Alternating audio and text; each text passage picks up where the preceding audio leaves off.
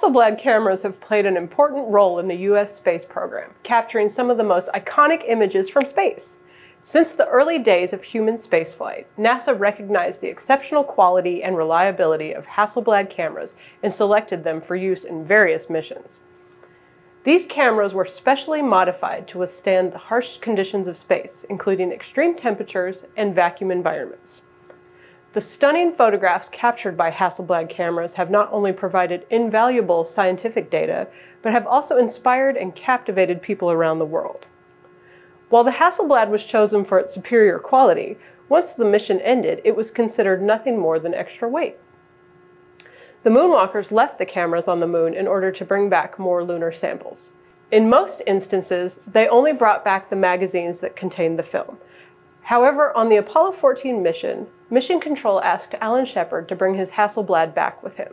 That camera, one of the few returned from the moon, is currently on display at the Cosmosphere.